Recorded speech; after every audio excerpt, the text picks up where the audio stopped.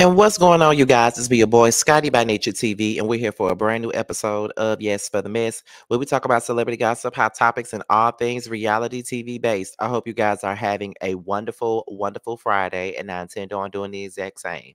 I'm filming this right before I go to work, so I don't really think that this video is going to be that long because we only got 3 topics to really get into today. So we don't really have no church announcements either for today. So we're going to go ahead and get into what we're here to talk about, okay? Now let's get into the very first topic here, and that is Mr. Mano. Now, Mano was on the radio, and Mano was saying that um, people were reaching about some of the things that they've said about Diddy's parties, and he wants people to shut the F up talking about parties that they'll never have access to. So we're gonna go ahead and get into what Mano said, and then after that, I'm gonna give y'all my opinion, of course, on the situation, and then we'll be right back. So let's get into it, y'all. Let me pull this up for you guys. Give me 1 second. Let me pull it up. Okay, there we go. Here we go, y'all. Everybody in this business was going to Diddy parties. We just was at a Diddy party at the Ned. That was crazy. Now all of a sudden, nobody talking about going to a Diddy party. What, like, you ever been invited to a party or any party? Like, every top chick that was from the city or Philly or everywhere was there. Like, I mean, it was a party. I think y'all reaching with some of the shit y'all talking about.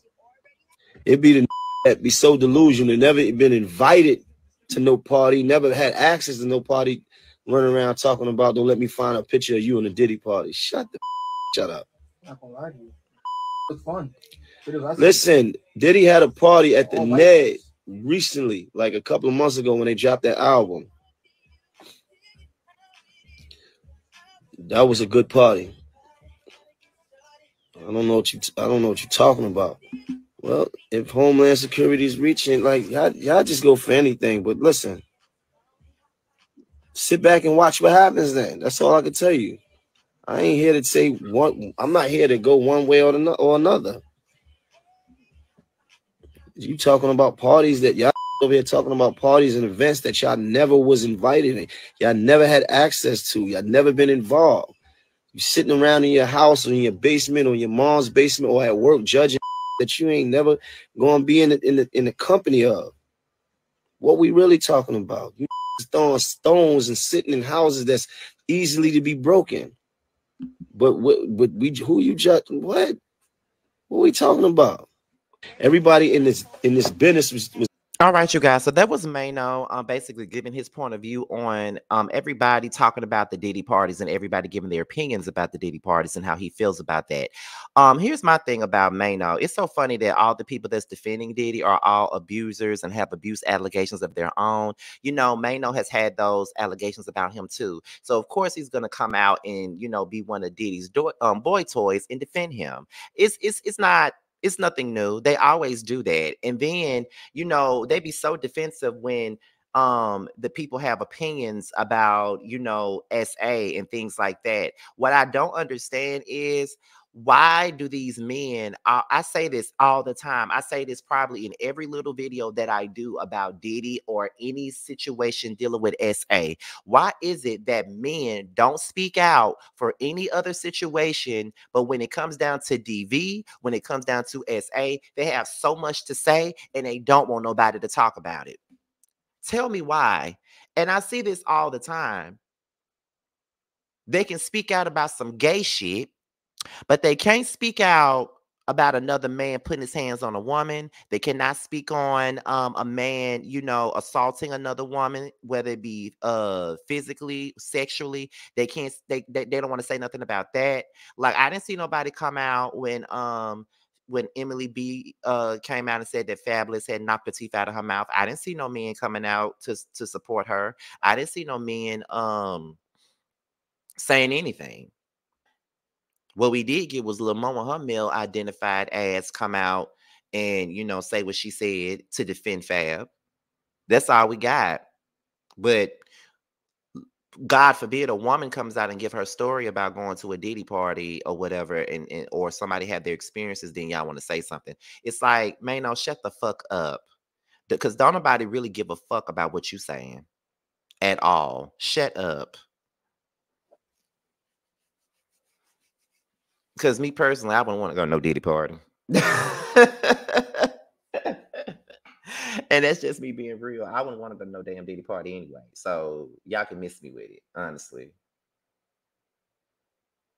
I wouldn't.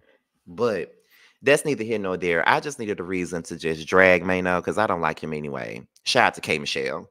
Anyway, we about to move on to the next story, and that is Scrappy and Bambi. It's like the gift that keeps on giving because these two just don't know how to leave each other the fuck alone, honey. But we're about to go ahead and get into it. So this is the situation. So Scrappy's ex-wife Bambi accuses him of violating their divorce settlement for allowing his girlfriend to post photos of their kids online and also wants an increase on child support. Okay, so let's look at it.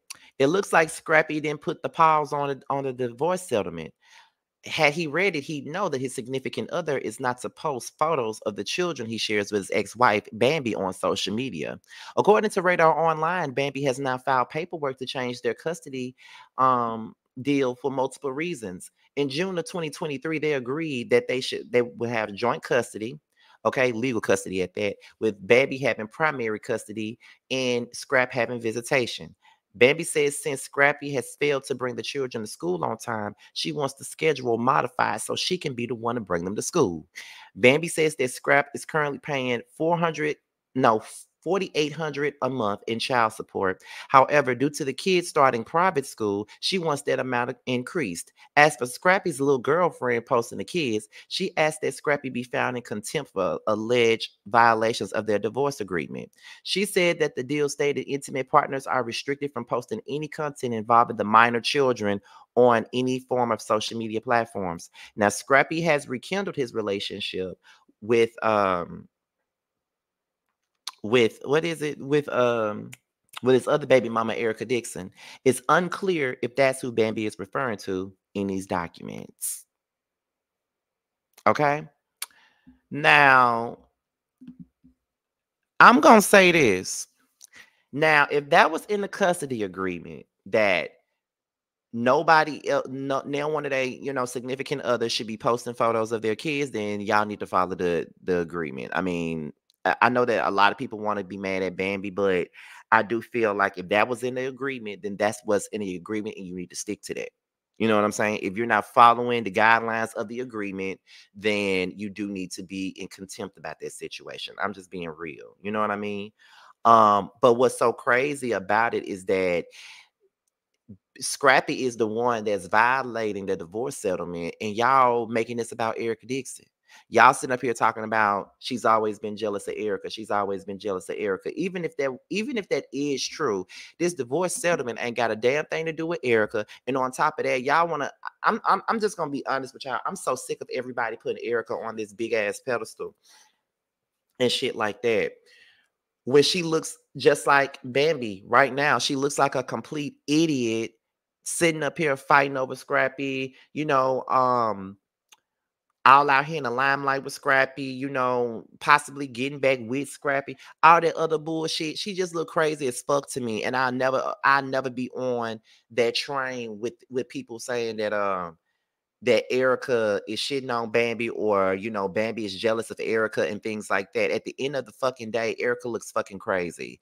Anytime a nigga call you Wesley Snipes, called you a basic baby mama, said all this crazy ass shit about you, and I get it. People move on, Scrappy and Erica got a kid together and things like that. So I get that they moved on, but all that shit and y'all calling Bambi jealous all because she's doing what she's supposed to do with this damn divorce settlement. No, I don't see nothing wrong with that. If he didn't do what he was supposed to do, he needs to be in contempt.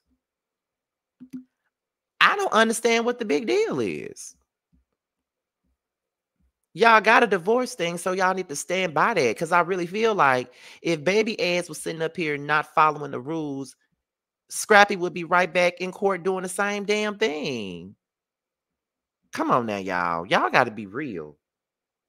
Y'all got to be real about the situation. Y'all do. Never mind the fact that y'all love Erica. Scrappy ain't doing the right thing. But this is what people do on social media. Like they bypass the facts of it all and then they just want to go on and, you know.